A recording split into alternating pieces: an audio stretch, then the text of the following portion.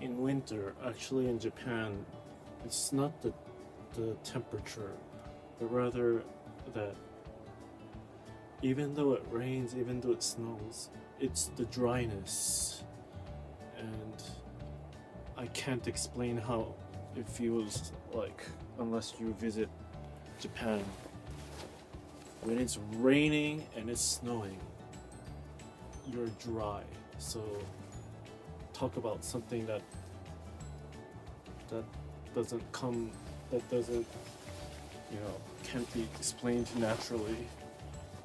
It sounds illogical, but it's just something that they don't talk about in school.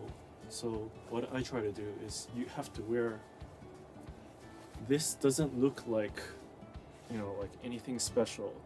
It's just a regular shirt, but it's quite the contrary. If you look at it, can you see the fabric? It's actually weatherproof. So why are you wearing weatherproof stuff as an inner? Well, this, of course, I'm not gonna go out like this because this is actually gonna be way too cold. Even walking to McDonald's, I'm gonna catch a cold and probably pneumonia. The way it happens is that, and it took me like forever. It took me literally freaking forever, even though I asked like so many people about it. I'm from Golden, California, and I didn't know anything upon coming to this city in Japan. But the point is that you actually need weatherproof stuff which is thin and light. I used to wear all super bulky, and that's for another video. Bulky doesn't work. It's not the point. The point is that it's weatherproof. Therefore, keeping rain out. It's not like it's raining outside. The point is that it keeps your moisture in. So the less you evaporate out, the less you're gonna keep. The more heat you're gonna keep, and the less heat you're gonna lose due to the evaporation process. That's why we sweat, right? We sweat so that we can cool down. And I can't believe I'm doing this, but okay.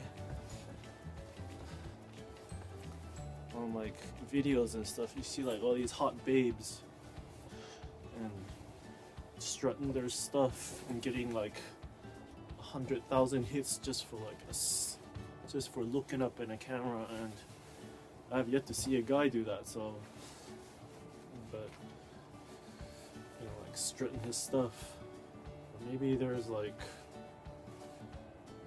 market for that. There's like a lot of fitness channels though, but not really like Abercrombie channels. Like,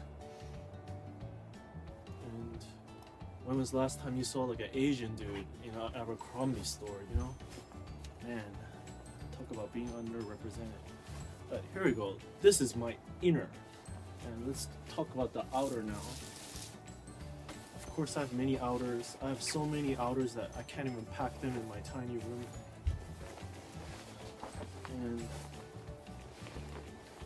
this outer looks like it's just a regular coat, right? Maybe weatherproof, maybe whatever. Well, literally, it's really special.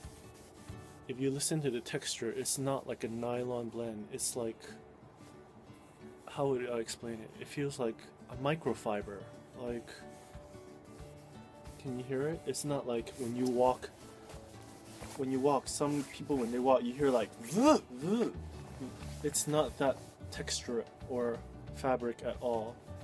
It feels soft, and yet it's weatherproof, meaning water doesn't pass through. And if water doesn't pass through normally, not always, as I've found out, but wind